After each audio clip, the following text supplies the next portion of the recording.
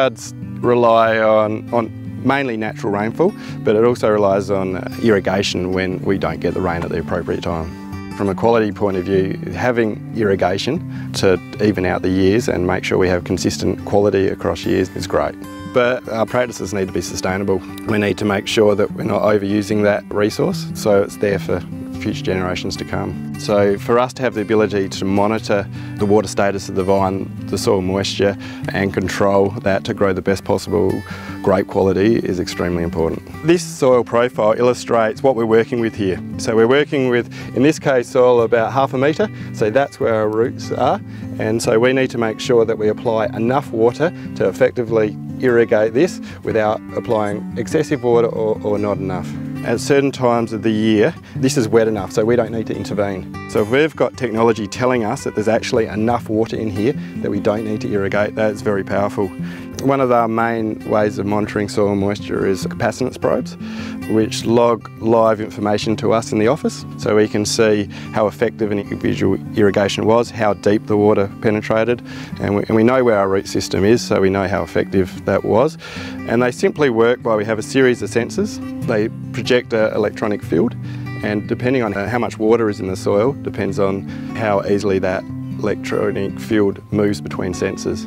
And then from that, we can calculate how many millimetres of water is in 100 millimetres of soil, and at a range of different depths. So very useful information, and the fact that we can put out an irrigation and we can watch that water actually moving through the soil profile is extremely useful. The information is recorded constantly, but it's actually uploaded to our computer every 15 minutes. So at any point in time we can log into the computer and check how the soil moisture status looks. The soil is really good in terms of giving us a holistic view, but when we want to actually ask the vine how thirsty it is, we use a technology known as midday stem water potentials. So on a day like today, it's a little bit overcast. All the vines are happily transpiring, so they're cooling down by, I guess, sweating or transpiring. So we put a bag over the leaf to stop that process occurring, and then basically this leaf becomes in tune with the whole vine, and we can get a good measure of how water stressed that vine is, or how much irrigation we may need to apply. Typically I can have between sort of 12 and 24 of these bags throughout the vineyard, and they're strategically positioned so that I'm covering off on all the variability within the vineyard. We have what's known as a Scholander pressure chamber, or a pressure bomb as it's colloquially known, and essentially you rip the bag off very quickly, and we press compressed nitrogen into a cylinder, and the amount of pressure required to force sap out of the top of the petiole is directly related to how water stressed the vine is. I give this information to the vineyard managers, and it gives them, I guess, the opportunity to really refine their irrigation strategies.